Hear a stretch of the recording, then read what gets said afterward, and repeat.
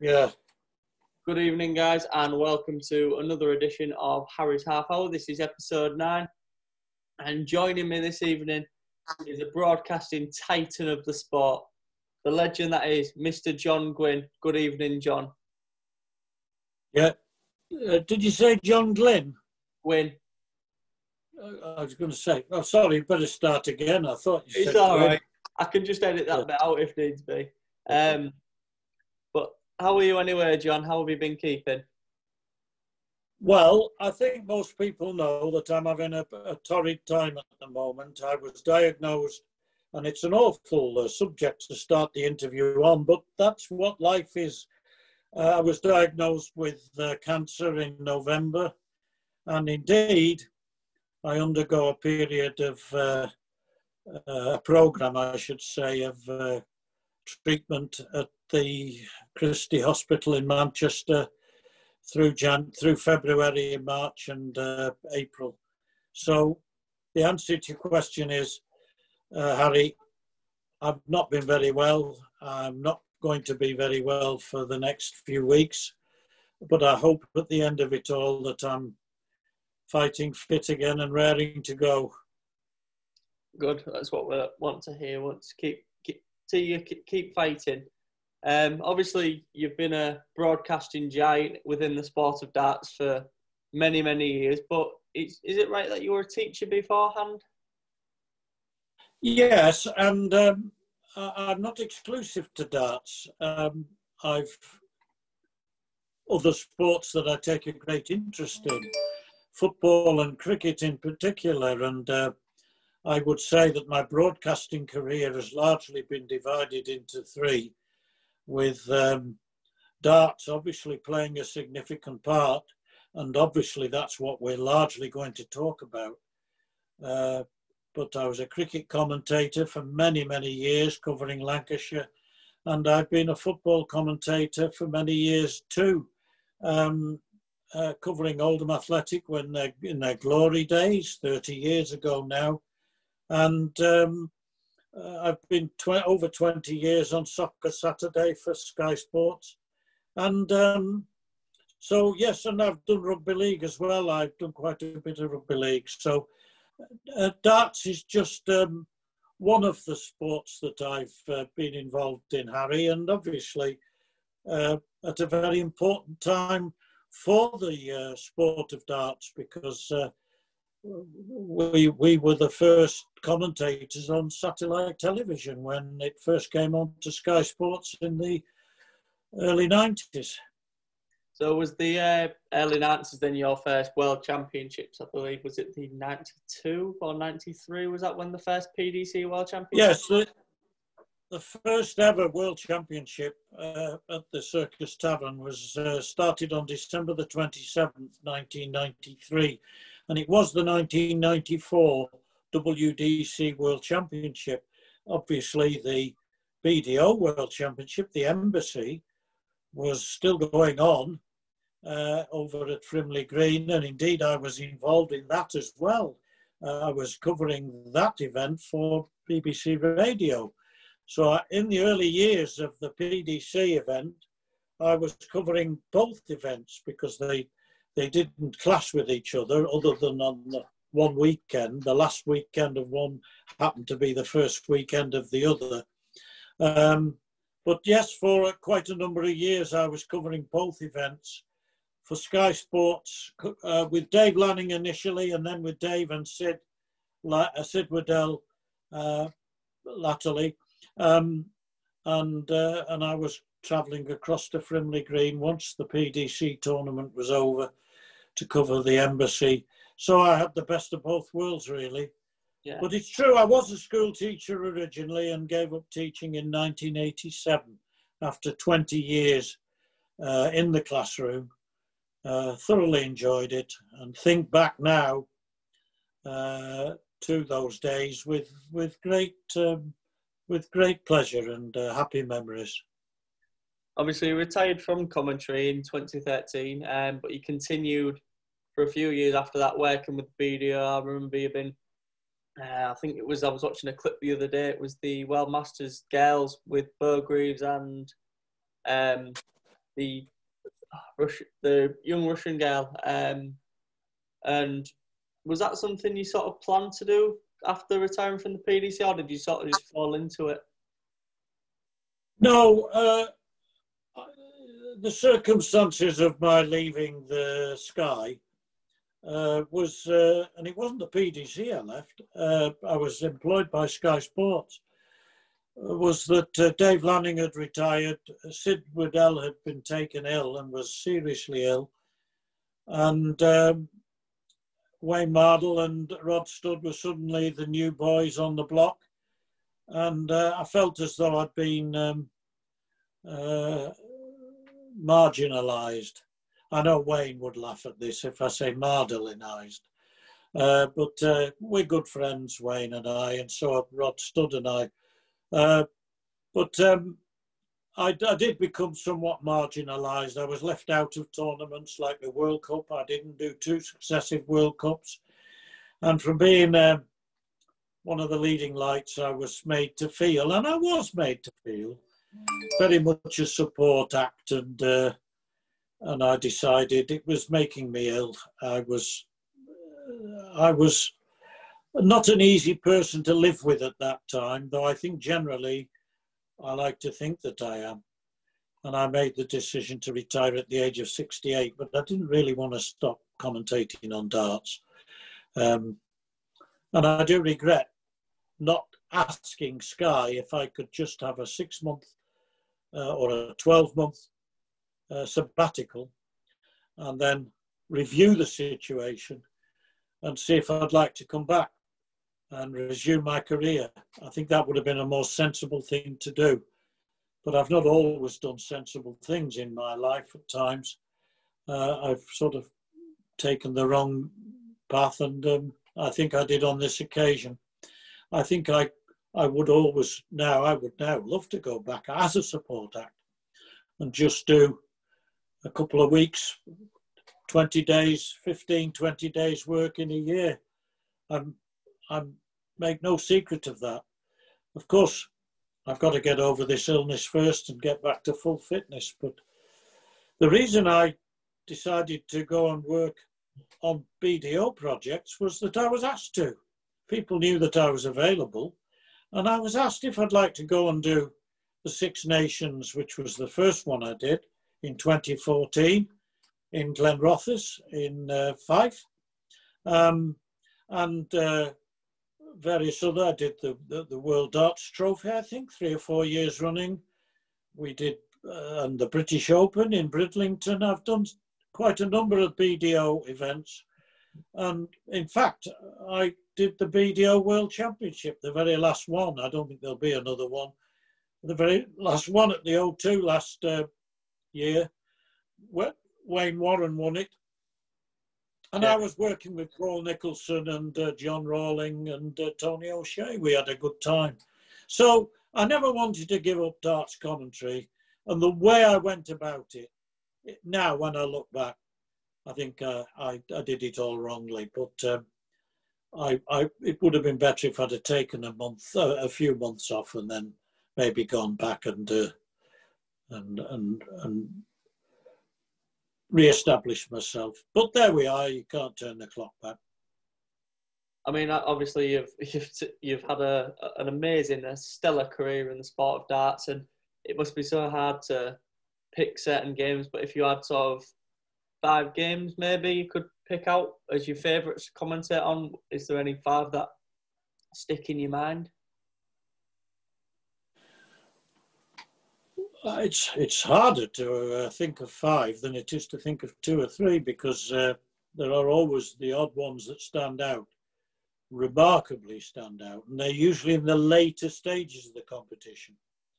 The obvious one is the 2007 final, the very last darts thrown at the Circus Tavern.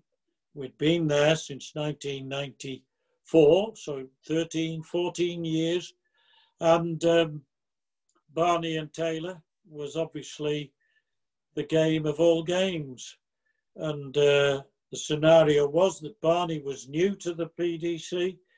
He'd come over the previous spring And every single match between Barney and Taylor at the time, whether it was in the Premier League, whether it was in the UK Open, and they met in the quarterfinals of that, whatever the competition, it was always the main event. And when it actually was the World Championship final, then obviously, and the kind of game it turned out to be, meant that that has to be the standout game. I think the standout game for everybody, everywhere, involved in darts. I don't think you will ever get to the stage where Barney is 3-0 down. He's not even hit a 180, and he looks as though he's shot his bolt. And we all thought, well, this is going to be an early night. And then he came back and took the game the distance. He hit 21 180s in the end and took that game the distance, and in the end to a sudden death decider.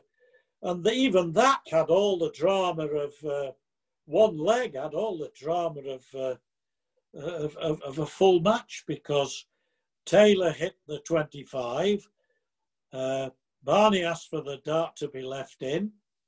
He hit the 50, and I remember saying that will be the most important bull that Barneveld has hit in his entire career, because it meant he had to throw in the sudden death.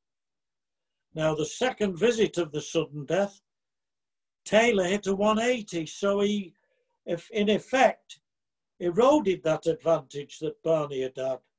But what does Barney do? He hits back straight away with a 180 of his own. And I remember saying, when the first one went in, I went, that's inviting another one, isn't it? Isn't it?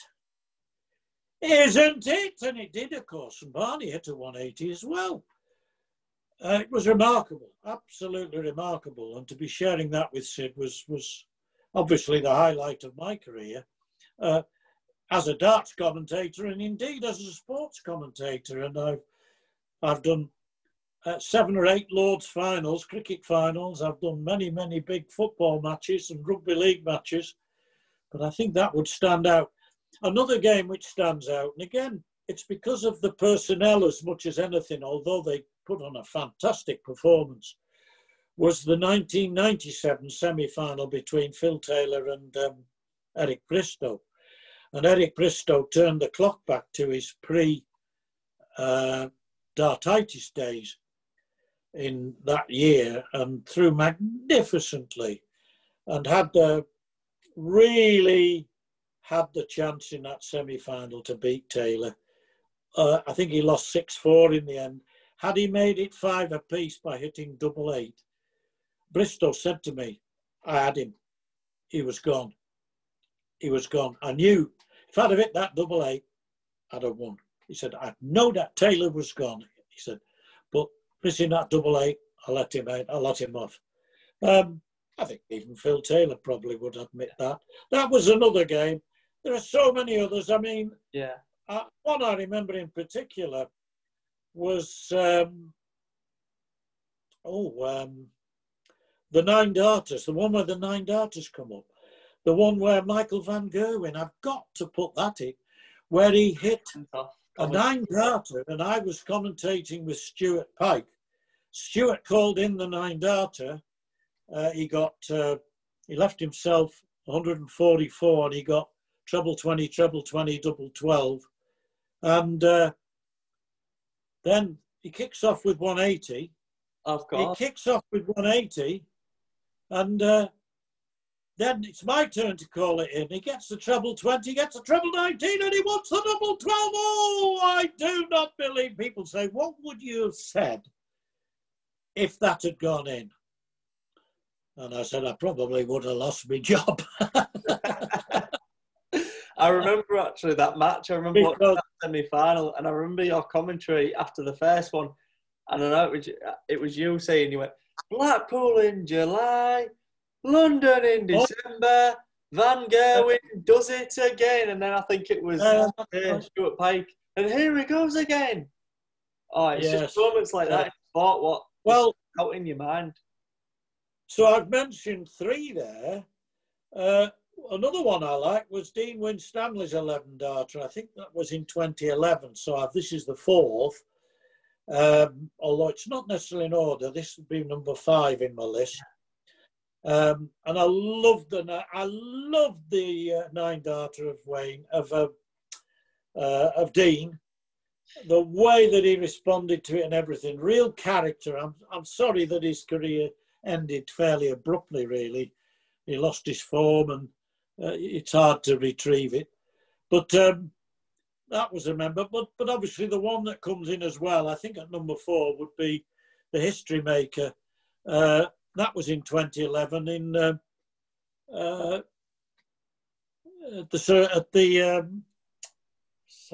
in Ireland at the City West.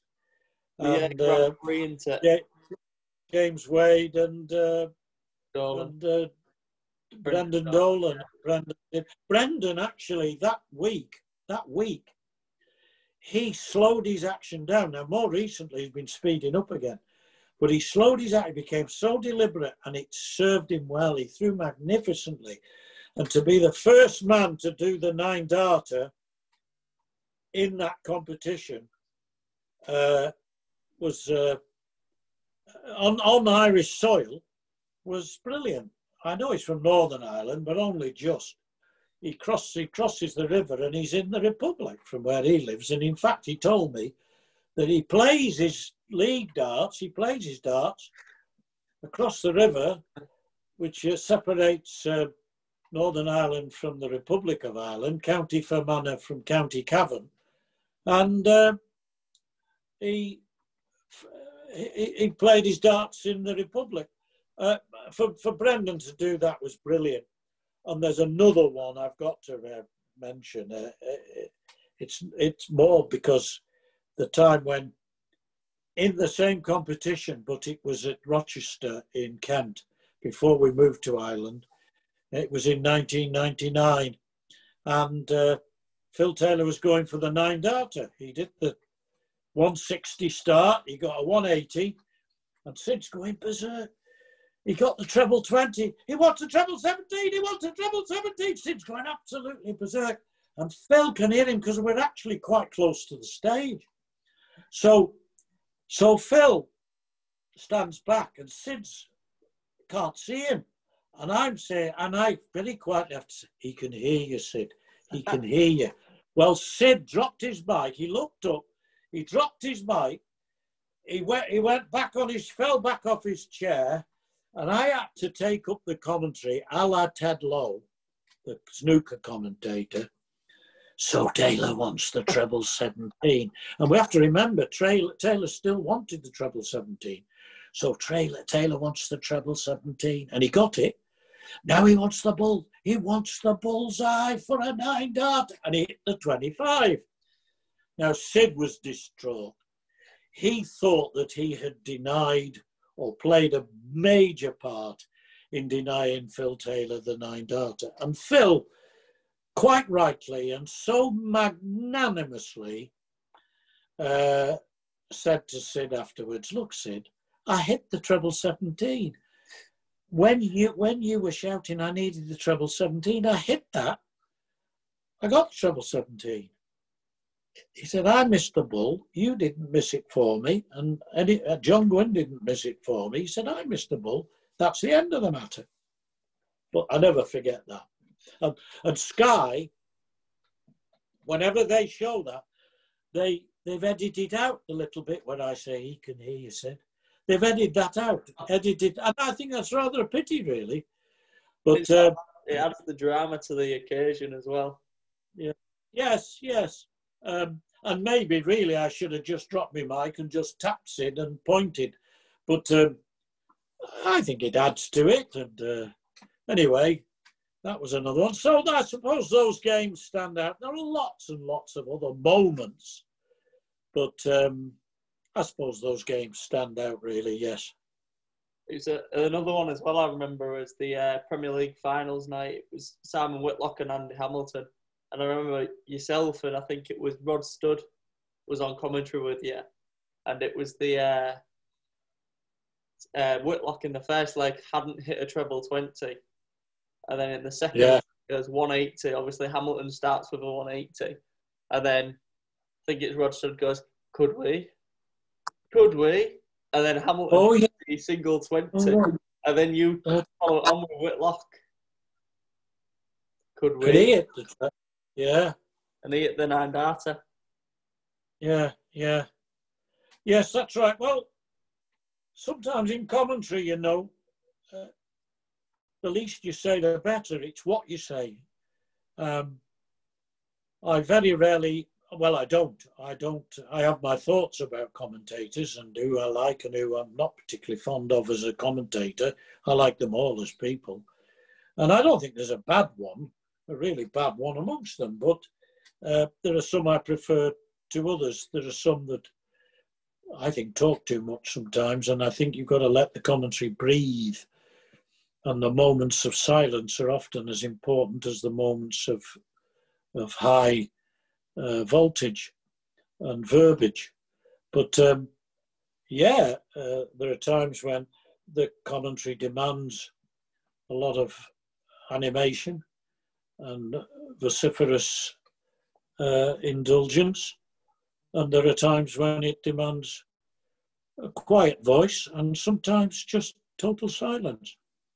My favourite sports commentator, I think I'm right in saying, is probably Richie Benno, the famous cricket commentator, because he said absolutely everything that needed to be said, no more, no less. And morning, that was it. I've had some great times, some great moments. I've had some bad matches, we all do. I've had matches where I've come out and I've thought I was rubbish there and made mistakes. But not pretending for a minute that I was perfect or better than anybody else. But I like to put my personality into it, my character, and I was always aware of the audience. And I don't know whether it was male or female, but it's somebody sitting on the settee at home watching it. I don't know even what they look like, but I know what they're thinking whilst that game is on, and I'm responding to that. It's amazing. I'm always conscious of that. And that goes for any sport that I commentate on. Yes, and also, of course, you're aware of your colleague. You bounce off your colleague.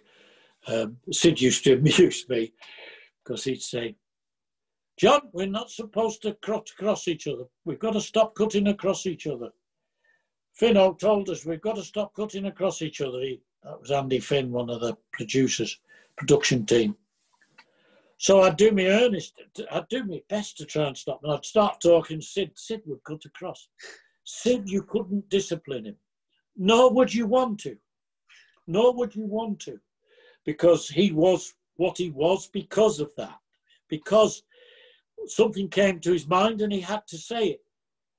So, but he wasn't always willing to accept. I don't think he realised he was cutting across, but I'd start to say something, I'd be halfway through it, and suddenly jump in. And then we did fall out over it, I remember, at Bognor Regis in the World Pairs in '97.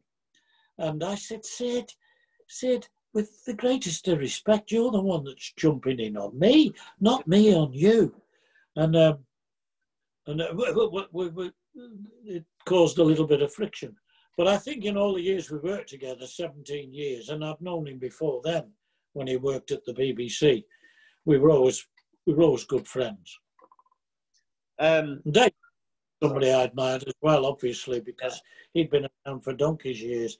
And people forget, the first PDC darts or WDC darts on television wasn't Sky. It was in the regions, recorded highlights, admittedly. It wasn't live, but we did in '92, September '92, we did the very first one in East Anglia for Anglia Television, and it was in Norwich. And that was recorded and shown as a half-hour programme or an hour-long programme in midweek. We did one in Yorkshire, I remember, for Yorkshire Television, 3 years running. And we did 3 years running up in the northeast in Newcastle for Tyne Tees Television. So we did quite a number, and it was Dave Lanning and I who did those. And this is something I like to put right. I was the MC. Because it was recorded, I was the MC. So when people say how many MCs of the PDC are, oh, Phil Jones and John MacDonald. Well, the answer's no. When we used to do those ones for Yorkshire Television and Tyne Tees and Anglia, and I said we did about 9 or 10 over a 3-year period, I would do the MC. Ladies and they weren't massive audiences, but nevertheless, ladies and gentlemen, now welcome our next 2 combatants. And first of all, and so on and so on. And first, and he'd walk up to the stage, and then the next one he'd walk up to the stage, and then I'd just put my mic down and go to the commentary box, which was not. Sometimes it was at the back of the room, sometimes it was just a few yards away, and so. Always remember this, folks, the WDC or the PDC have had 3 MCs. John Gwynne, who was never actually seen on stage, Phil Jones and John MacDonald. And I know others have stood in. I think Dan Dawson has stood in, hasn't he, recently with great effect. And I know Russ Spray has done it. But I'm talking about on a sort of permanent basis, if you can call 9 or 10 shows permanent. But no, I wouldn't make a major issue of that. But it does take me back to those very early days in the early 90s when the split took place, and I could talk about the schism and the split. When I write my book, it will take up a good 2 chapters, because I was at Frimley Green in 89 when they dropped the British Professional Championship, and that meant that from having something like 8, 10 or even a dozen darts events on telly on ITV and BBC, it was before satellite television, it had gone down to 1, the Embassy World Championship, and the players had become almost redundant. Their exhibitions were dropping off. The manufacturers were suffering because obviously darts wasn't being portrayed like snooker was as often on television, and everybody was losing out. And nobody wanted to split, to break away. Those manufacturers, managers, agents, players, all they wanted the BDO to do was take on a PR company to run that side of the sport. The BDO would run the competitions, and they would have nothing to do with the competitions, the PR company, but the BDO dug their heels in and would not move. And that's why the WDC, which became the PDC, was formed. And I lived through all that because I saw all that happen between 1989 and 1993. And then when I started commentating on Sky, at the end of 93, I was travelling from one World Championship to the other. And you can imagine the reception I got from some of them at the BDO one. Oh, you're WDC. I said, no, last week I was SKY. This week I'm BBC. So put that in your PIPE and smoke it. But a lot of people didn't like the idea of me being in the BDO one working. I was a working journalist, and I covered that event for BBC Radio, what is now 5 Live. Well, it became 5 Live in about 94, 95 anyway. I was working for them 10 years running. great doing these reports live into Sports Report and other sporting events. In the middle of a football match, Alan Green would say, "We're going over for the latest at Frimley Green on the darts," you know, and I'd do a quick 30 seconds into the middle of a football match. It was great. It was great to be part of that. And so I had every right to be at Frimley Green, as indeed I had, of course, to be at the Circus Tavern. So in that sense, I was unique. And therefore, I've got a few tales to tell, I can tell you. And perhaps my book ought to come along sooner rather than later, particularly with this illness, because you never know how long you've got to last, do you? No. Obviously, you were saying about other sports, cricket. Have you been watching the England-Sri Lanka test? Oh, yes. That's been a great relief to me to be able to get up in the middle of the night.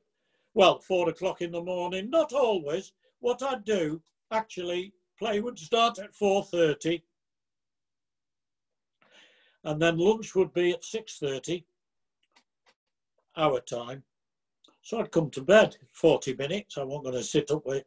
Then I'd have another couple of hours sleep. Then I'd go down and watch the rest of the morning. And I also watched much of the Australia-India series. Now I'd watch that. That would start at sort of 11 o'clock at night, 10 o'clock in the morning there, and then I'd watch it till lunch, which would probably be 1 o'clock in the morning, and then come to bed. And if I couldn't sleep in the night, or I woke up in the night and couldn't get back to sleep, I'd go down and watch Australia and India. And the last test was absolutely amazing. I mean, India set 320 odd to win, and the highest total that had been scored on that ground at Brisbane by a test team to win a match was 220 odd. To get 320 odd was amazing. It was an amazing performance. So yes, I like my cricket, and in 2019 I did the PA for Lancashire for the home games at Old Trafford, the championship and the 50 over competition. I didn't do the T20. That's all razzmatazz and DJs and fireworks and what have you. But I was furloughed in 2020 because of the COVID.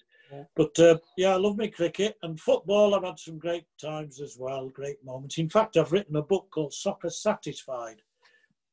And it is a football book, but it's also really about my life from beginning as a poor, proud Salopian. I was a Shropshire lad born by birth, born in Shrewsbury. Moved to Manchester when I was 12. Became a Man City fan when really I wanted to be a United fan, but my pal from school took me to Main Road and City beat Portsmouth, and that was it. That was back in 1957. So I've had some pretty rough times, I'll tell you, over the years. John, I would love to stay and chat with you all night. I just love listening to you talk. You've got so many tales and so many stories, but we are running out of time. Thank you so much for coming on, and all the best. And I wish you all the best in your health and in all your treatment. And don't forget the book, folks. It's called Soccer Satisfied. Amazon. You get it on there. It's quite cheap and it's well worth reading. Well worth reading, even though I say it myself. I'll pop a link in the description so you can go and purchase John's book. If you guys have liked what you've seen, hit the like button and hit that subscribe button. Again, John, thank you very much for coming on, and I wish you the best of luck in your treatment. Cheers, Harry. Thank you, mate. All the best. Thank you.